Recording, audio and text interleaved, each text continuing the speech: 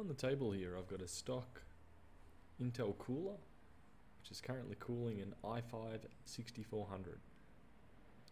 Using a Phillips head screwdriver just to twist all the lugs 90 degrees, and from there I'm able to lift it up and out like this. Be able to disconnect the connector, and as you see, some very dry thermal paste. So this would be about 4 years old, this thermal paste, well overdue for a clean. So I've also got a piece of tissue paper here with some isopropyl alcohol on there, and just give that a bit of a clean up.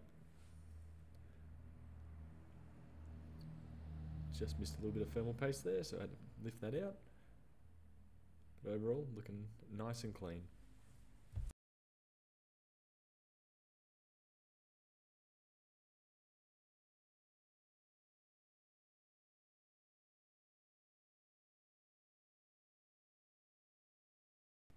And I'll do the same to the stock cooler as well.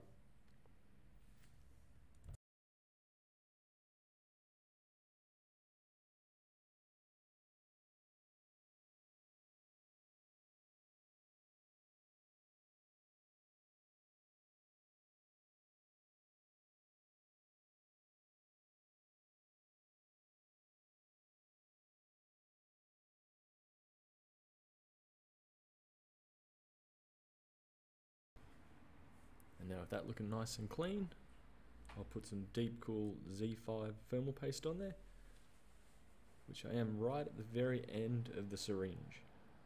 So the quality of this paste isn't exactly great at the moment, but there should be enough applied that it will function perfectly fine. I can certainly tell I'll be triggering some people right now. Look at that quality thermal paste, nicely evenly spread. And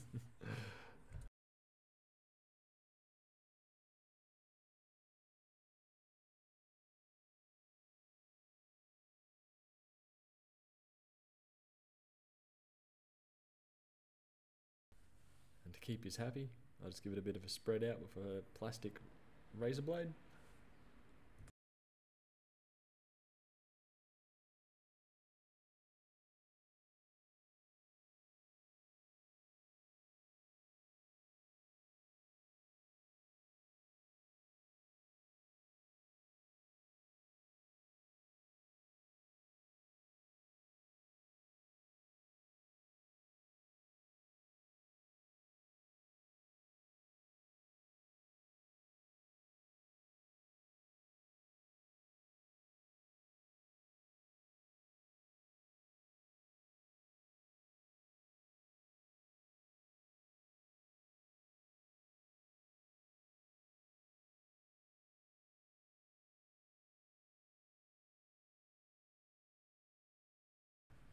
So it's not a great spread. With a bit more pressure on it, should spread out a bit more evenly. And as I said, should be perfectly functional. So now I'm pushing the lugs straight down first to click them into place, or straight down to protrude through the board. And now I'm using just a flathead screwdriver to lock them into position. So far so good. And there's no movement. Just checking them all to make sure they are clicked into place. Overall, that's some new thermal paste. Done. Bye.